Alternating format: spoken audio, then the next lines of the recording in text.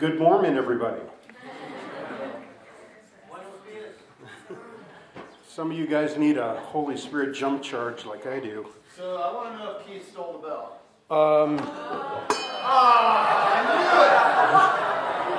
This is the first time I was looking forward to getting my bell rung. Man, never trust a guy in a yellow shirt. Well, that didn't work. There's money up here. It's $1 million. I call it. That's my son. Alrighty, well, how many of you guys have heard of the impossible gospel of Mormonism? Okay, turn it around. How many of you have not heard of it? One guy, really? Awesome. Okay, well, I'm here for you. No, actually, this is being video recorded, so people on the internet are going to be able to check this out too. What we have been doing the whole couple of weeks while we've been here is we each only get a half an hour. So what normally takes me like 3 hours to get through, there's no way I'm going to cram it into a half an hour. So I'm going to try something completely different. What I'm going to do is go through the impossible gospel without the outline. And I'm going to give you some ideas of how to use what you learn in the impossible gospel without necessarily having your scriptures available to you. Because there's one problem that I want to address. But before I do that, there's a couple of things I wanted to mention. The ministries have been taking turns selling the book, the new book, Sharing the Good News with Mormons. Today is my day. So they're for $15. If you are interested in the book, my table is right around the corner there. I've also got t-shirts on there. We've also got prayer magnets. So every time you go to your refrigerator, you can see my family and pray for us. That would be great. And we've also got a newsletter that we have titled Backpacks and Briefcases. Anybody know why we've called it that? Yeah. Why is that? Missionary backpacks and briefcases for Jehovah's Witnesses. That's how you can figure out who's at your door. Because the missionaries have what? Why? Because you can't ride a bike with a briefcase. And the JW show up with a briefcase. So it's a free monthly newsletter that we send out. There's no obligation. All we ask is that within a year you let us know that you want to continue receiving it. And you can do that either by a donation or an email or through Facebook or whatever. But we just want to know that you still want the information. So, by the way, my chapters, the last chapter starts on page 283. And I have flipped through this book. I haven't had a chance to read it yet. But a lot of the authors I know personally, and I've heard their teaching approaches in the past. I'm really looking forward to Joel's thing this morning. I don't want to steal his thunder, but he has a very unique way of showing people their sin. And the only hint I'll give you is it all adds up. Okay? So we're really looking forward to that. One of the things that I wanted to cover this morning is kind of how the approach not really how the approach started, but how it got titled. People often, I've been called the impossible gospel guy. I'm not the one who came up with the approach. So I want to give you a little bit of history in that before we get into the rest of what I have to say this morning. But Becky and I started coming in the year 2000. So this is our 19th year in a row. And in 2001, we were staying in the park in Manti. And some unknown guy, I don't know his name, I've only seen him once. I think he was from Arizona. We were sitting underneath one of the trees. There was a tree there that's no longer there now. But there was a bench there, and he was going through the book Miracle of Forgiveness. And he starts showing us these quotes, particularly on page 164, and I think 365 is another one. But I couldn't believe some of the things that I was reading in this book. Because at that time, our ministry was more focused on the Jehovah's Witnesses than it was the Mormons. So I'm learning how to witness to Mormons. And I'm going through these quotes, and it's like, oh my goodness, there's no way that this is possible. So, I did a really dumb thing. I went up to Bill McKeever and I said, did you know this about Mormonism? you don't do that with Bill McKeever, right? He says, oh yeah, well, we've got that approach. It's called the Celestial Law. It's on our website. So I went to his website and I looked up his approach, and then I talked with Timothy Oliver in the back. Raise your hand, former Mormon. On his left side is Tim Martin. Yeah, that one right there. And so I talked to those guys too, and each of them had different quotes that they liked to use, either out of the Book of Mormon or their Doctrine and Covenants or other standard works. So I kind of put everything together, and Chip had asked me to speak the next year, and I didn't really know what I was going to speak on. So I started pouring through the quotes and the information and finding my own quotes. That's why we call our ministry Evidence Ministries, is because I want to do my own research. I want to go to primary documentation and not just listen to what critics of Mormonism say, but I want to hear what Mormons say about Mormonism. So I started pouring through their things, and I put it together in an outline that made sense to me. I'm a very logical thinker. Some people have you guys ever heard of people who are black and white thinkers? Okay, I don't prefer to look at it that way. I see it as I teach by contrast and I learn by contrast. My two favorite words in the English language are but and not. Okay, this, not that. Yes, but with this nuance. So that's just kind of the way I think. So as I'm going through and creating my outline, it occurred to me, this is impossible. Nobody can do this. And then I put it together, it's like, but this is their gospel. What does the word gospel mean? Good news. This is not good news. This is an impossible gospel.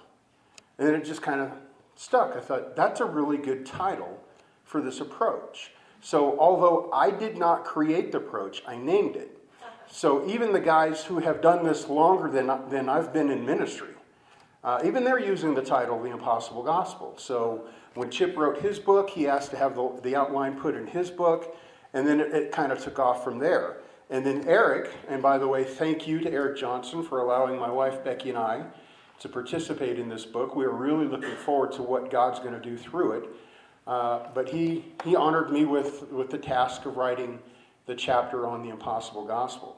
So that's kind of the history of the approach. What I want to talk about now is, I guess I want to say the biggest problem that I see people who try to use the approach.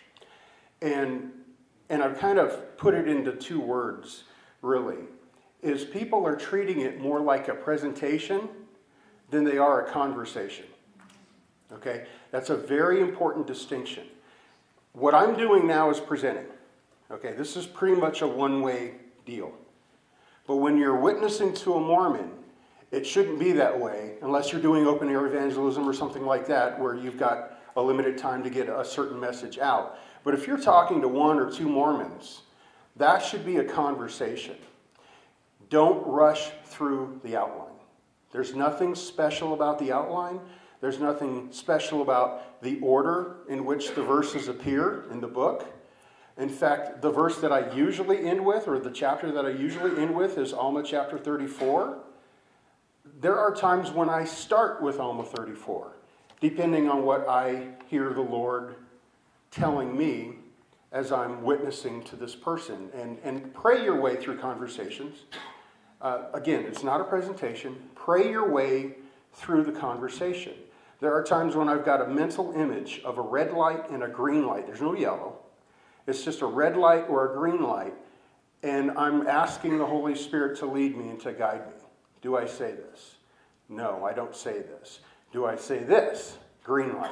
Yes, I go in that direction. I often pray my way through conversations as I'm listening to the Mormon. And I do a lot of listening. Again, this is not a presentation. It's a conversation. You want to talk to them. You want to hear what's important to them. The Mormon will tell you how they need to be witnessed to, if you've got the ears to hear. They will bring up certain questions or certain points that you can then address. And based off of the things that you say, or that they say, you can then steer the conversation in a direction depending on what verse applies to that particular statement that they've made. So my biggest encouragement to you guys is, once you get the book or Chip's book that's got the original outline in it, treat it like a conversation. This is a real person that you're speaking with. And if you've heard the statement, people don't care how much you know until they know how much you care. You guys heard that before? That's really true. So when you're having a conversation with people and you're asking questions, and not necessarily trapping questions, but you're asking clarifying questions. What do you mean by that? Can you define this term? Sandra Tanner has once said, if you ever find yourself agreeing with a Mormon, somebody hasn't defined their terms. All right, so you've really got to do a good job of defining your terms. So getting into how to use the approach without actually using the outline. I was up in the Salt Lake area a few weeks ago, had met with the MRM guys. There were some things I wanted to talk with them about ministry-related issues. And on my way home, I'm sitting next to somebody that I think is a Mormon. I'm not sure if he is or not. So how many of you like small talk on airplanes? A few. Okay, how many of you don't? Let me see those hands. All right, that's a lot more hands. The easiest way to get out of any conversation in an airplane, earbuds. Turn your iPod on, your phone or whatever, and they know not to mess with you. Well, this guy didn't have earbuds, so guess what that meant? That meant I'm going to mess with him, right? No. So I try to have a conversation with him. I say, so are you from the area? Yep. Do you live in San Antonio? What's your final destination? San Antonio. Do you live there? Yep. What do you do? Military. As you could tell, this is a really talkative guy. And so I figured out, okay, so he's from the area. All right, so you're from the area. So you LDS? Yep. I'm thinking, okay, I'm still not seeing earbuds. You're fair game. So what question do you ask next, right? So did you serve a mission? Yep. Where'd you serve? Arizona. What was the average day? I'm thinking, I want to ask a question that he just can't answer yes or no to. What was your average day as a Mormon missionary? Yep. He can't say yep to that. So he starts telling me how they get up at 6:30 in the morning and then they do exercise and they do all these things. And he goes out and he mentioned that they preach the gospel and talk about forgiveness. And I turned to him and I said, forgiveness of sins. Now that's a topic that interests me. Have you ever had the experience when you're looking at somebody and they're looking back and nobody's saying a word, but you know what each other is thinking? That's what happened on the airplane. He's looking at me going, are we really going to go there? And I'm looking back going, you betcha. Yep. So I said, so what do you teach people when you're going door to door on your mission? So he starts going into the gospel. And I'm waiting for him to bring up my verses, right? The 6 different verses we've got in the book that talk about the impossible gospel. And he doesn't. And it's like, okay, Lord, I'm off the script on this one. How am I going to redirect this guy to talk about forgiveness of sins and with the Book of Mormon and the Doctrine and Covenants and different things? How am I going to get him into that? So I started asking a lot of clarifying questions. And questions are very, very important. They're great tools that you can use to open up dialogue. And it's great because you don't give them the answer. They're giving you the answer and you're asking more. Yeah, bless you, whoever sneezed back there. And you're asking questions and they're giving the answer, which is basically telling you which direction to go and how to witness to them. So this would not have worked if I would have, because of how talkative he was, if I would have opened up my scriptures on the iPod or my iPad and started going through, he would have immediately shut down. But by asking questions, and I felt like I had the Holy Spirit jumpstart him into this conversation, he leads me exactly where I want to go.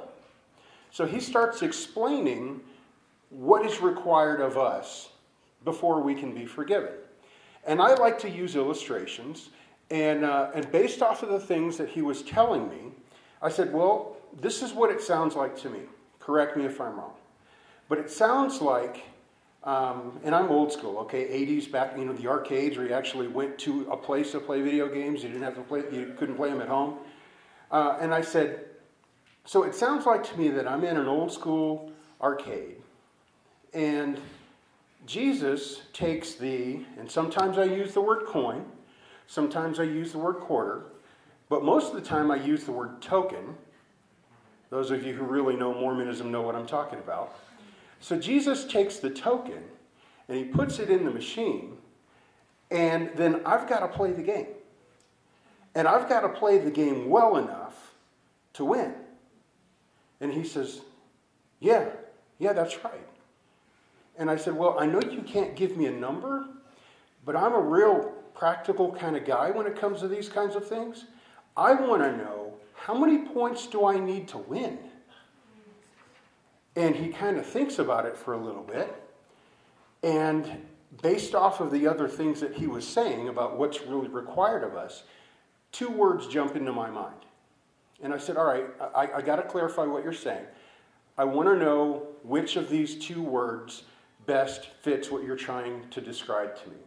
And the 2 words I'm hearing you say are example and Savior.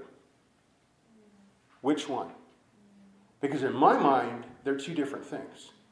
Because Mormonism teaches that Jesus is our example to follow him so that we can get what he has. He doesn't actually save us from anything. He makes us savable. He gives us grace to help along the way. But the grace that's sufficient for forgiveness of sins, he withholds until we do our part. So I want to know, how many points do I need? And we begin talking about that a little bit. And then he says this statement. He says, nobody gets out of the game alive. And when they say statements like that, I like to repeat that so that they hear me say that, so that they can actually hear how disturbing that really is. And I said, nobody gets out of the game alive? And he says, yeah, you really can't earn enough points to win the game. That comes afterwards. Jesus has to add the rest afterwards. And I said, so nobody gets out of the game alive. You can't give me an amount of points that I need to know to win. And it sounds to me like the game is unwinnable. And he says, oh, you're just looking for an out. You're looking for an excuse. I said, oh, no. You don't know me. If I have to earn enough points, and I specifically use that word earn, if I have to earn enough points to win this game, I will play this game in a way unlike anything you've ever seen before. I'm not looking for a way out. I just want to know if the game is winnable. And if the game's not winnable, I'll find another game to play. And he says, that makes sense. That makes a lot of sense. He says, but I've got a verse for you. And I'm thinking, great, he's going to go to one of my impossible gospel verses, right? He doesn't. He goes to a verse that, now I've read the Book of Mormon. I'd like to say that I've read it from cover to maps, but I can't.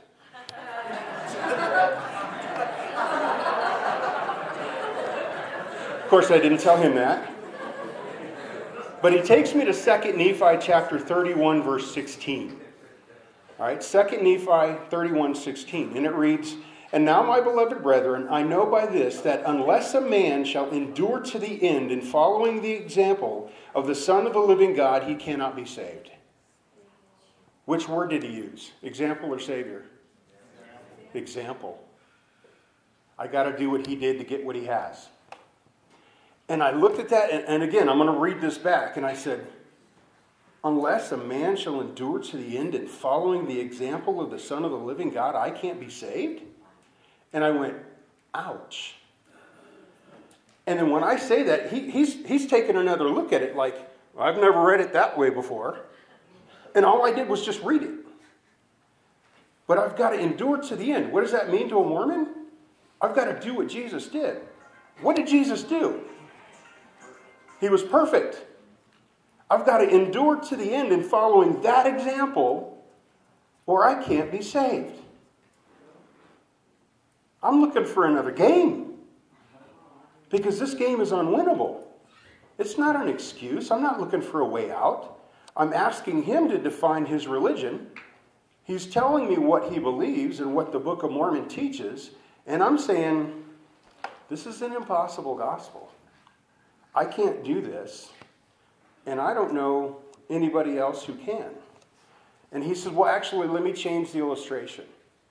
He says, really, when Jesus puts his token into the machine, that's kind of like your baptism into the true church.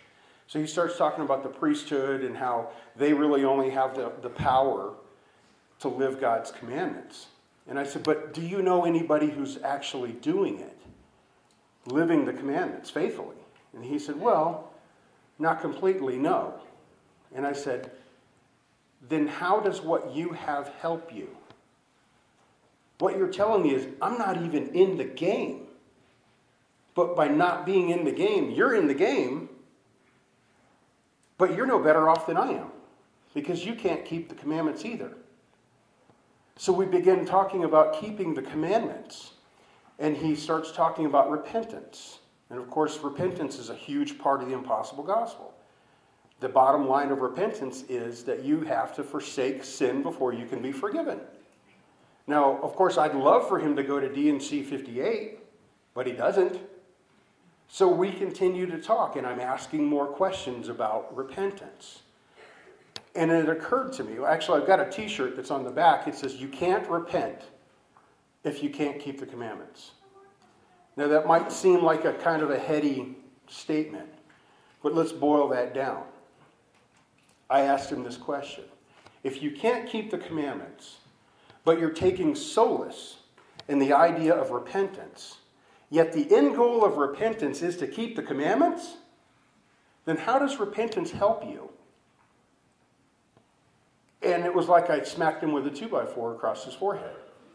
He'd never thought of that. He literally looked down and says, give me a minute, I've got to find something. So he starts going through the app. By the way, if you do not have the LDS Gospel app, on either you can download it in either Google. What am I, an advertiser for the LDS Church? Google Play or Apple. It's a wonderful resource to have because you can bookmark it and mark it up, and that's what I use. This is what's in my book bag. This is it. So it's a great app, and of course that's what he was using on his phone.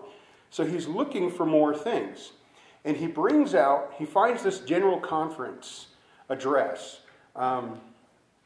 It was from Jeffrey R. Holland in last year's October General Conference, and it's titled this. You're going to get a kick out of this. It's titled, Be Ye Therefore Perfect Eventually. And I looked at that, and I totally wanted to laugh when I saw that, but I didn't. And he says, here, read this. So I go through it, and I read it, and there's a certain part where where Jeffrey R. Holland references Moroni 10:32. So when I get there, I look at the reference, and I read the first part of it, and I said, that's what I'm talking about. Right there. Let me read what it says here. Yea, come unto Christ and be perfected in him, ellipsis.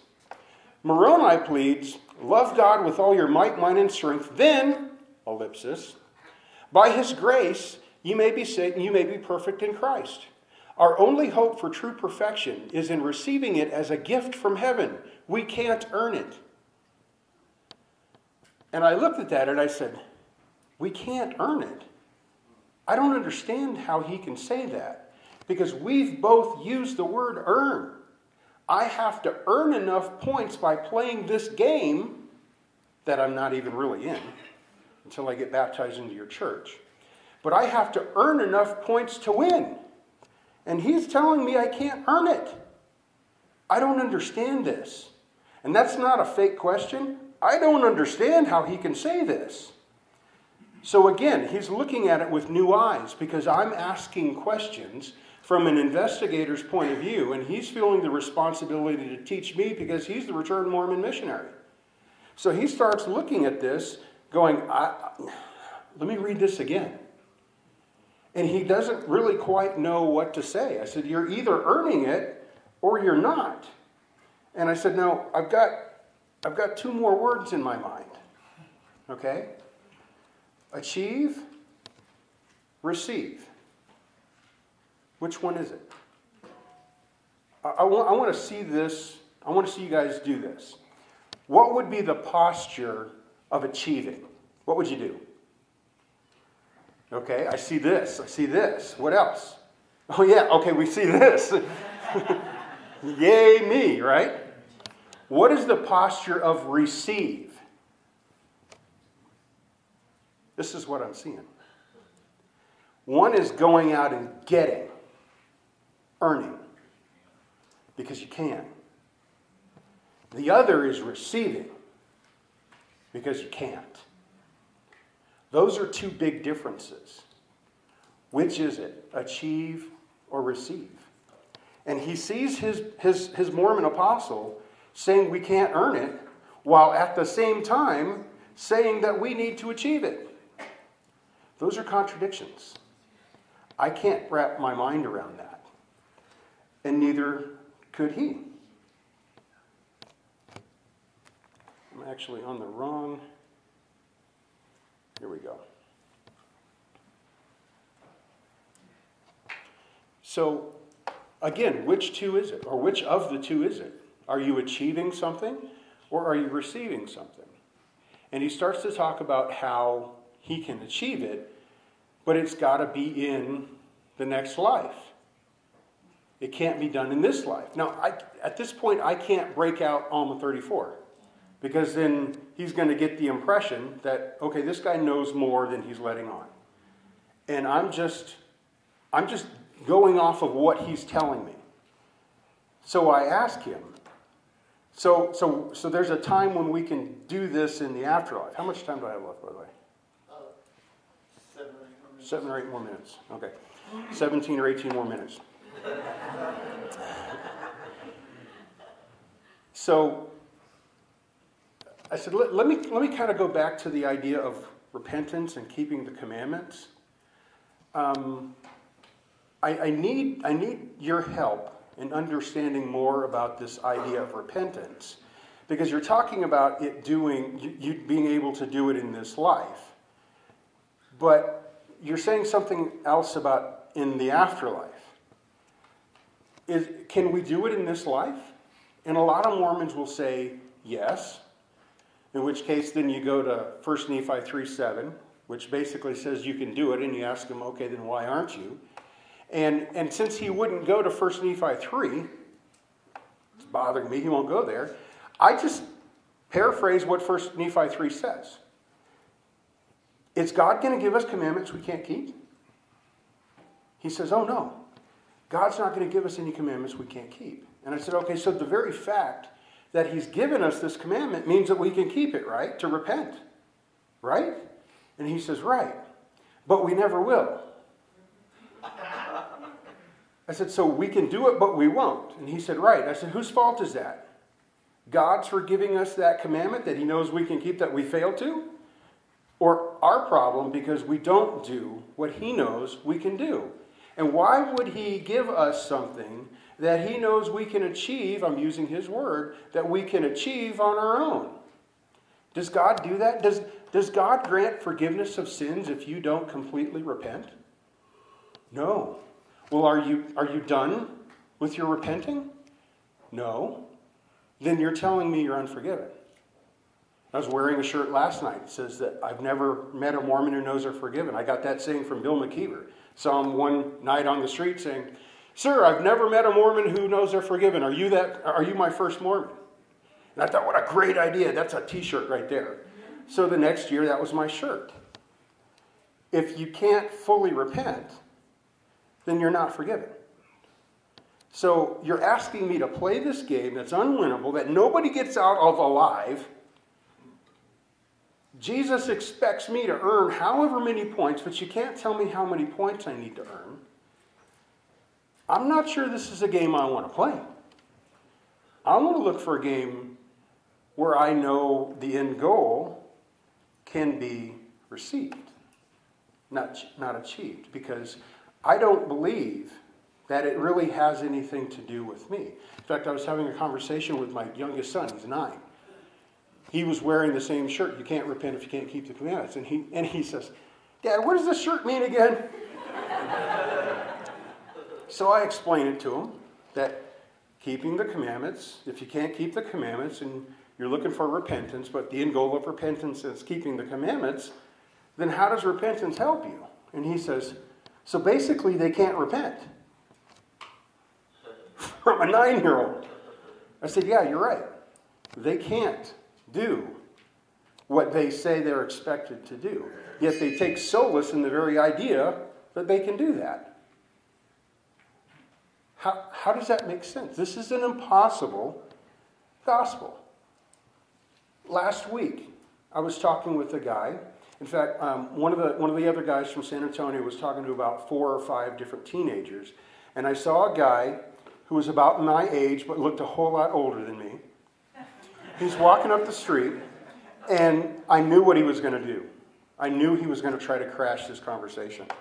So I circled around to the other side of the group, and my friend Bruce is quoting something. He's and then this guy just starts firing a question.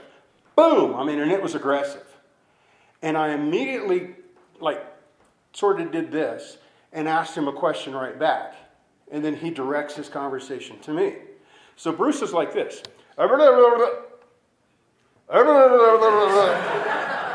Goes right back to talking to the 4 or 5 guys he was talking to. So it wasn't that funny. Oh, because they know Bruce, yeah. Bruce is that way. You don't shake Bruce. So I get into about a 45-minute conversation with this guy, and he's mad. He's really mad. I could tell when he's walking up the street. So whenever I see a Mormon who's angry, I try to take it as a personal challenge to see if I can calm him down. And I managed to get him calmed down. And he was saying, I really don't understand why you guys do this, because we really believe the same things. 90% of what we believe is the same. As long as we all have faith in Jesus, we're okay. And I said, faith. But the things that you've been describing about faith sounds different to me. And I said, now correct me if I'm wrong, but it sounds to me like you're saying faith is incomplete knowledge. And he says, yeah, faith is incomplete knowledge. And I said, that's not what I believe. So if we both say that we have faith in Jesus and one of them doesn't really have real faith in Jesus, that's a problem. I said, let me give you this illustration. It's a true story. It's based on a true story. There was a French tightrope walker named Blondin. And what he used to do was tightrope across Niagara Falls. He would do all kinds of crazy things. He would cook eggs on a tightrope. I don't know how you do that. How do you build a fire? I don't know. But one of the stunts that he would do is he would take a wheelbarrow. And the manager would stand up and say, who believes that Blondin could take a man in the wheelbarrow across Niagara Falls? Everybody raises their hands. Oh yeah, we believe he can do it. Blondin then says, who will be that man? Hands go down. Manager gets in the wheelbarrow, back and forth. And Chad was his name. He says, well, wait a minute, that's not fair. That's not fair. Because the manager knows the tightrope walker and has seen him do this 100 times. And he knows that he can do this. The crowd, who's only seen him do it once, they don't really know that he can do this. So they're at a disadvantage. And I said, correct me if I'm wrong, but here's what I hear you saying. You don't know Jesus well enough to trust him. And he stopped and he looked down and he says, you're right. I don't. So at that point, I was encouraging him. You need to get to know this Jesus that you can trust, because he is your only hope for forgiveness of sin. This is not something you can achieve. This is only something to be received. And Jesus is the only one who can do that for you. But yet it's so easy. People hear you say it's so easy, but you can't do it. I'll end with this story. I had a chat message with one of the LDS missionaries. And so I told her, I asked her this question. I said, because we were talking about the spirit world. I said, let's just assume that I'm in the spirit world. I'm in a place where I can't help myself. And you're one of the spirit missionaries who comes to preach the message to me. What would you tell me? So she tells me all the things that I would need to know to accept the gospel of Mormonism. And then I can get out of spirit prison. And I said, but what would you say to me if I told you that that was too easy? That there was something I needed to do to get out of spirit prison? And she said, if you said that to me, I would tell you that you didn't have enough faith to believe in the power of the atonement. I said, bingo. If you are looking to achieve something you can't do, instead of receiving something that has already been done for you, then you don't believe in the power of the atonement, which can save you. The impossible gospel is just one tool that brings people to that realization on their own, or with the Holy Spirit, brings them to that realization. So if anybody's got any questions afterwards, come up and talk to me. This is not an easy approach, but it certainly does get Mormons to think. So, thanks.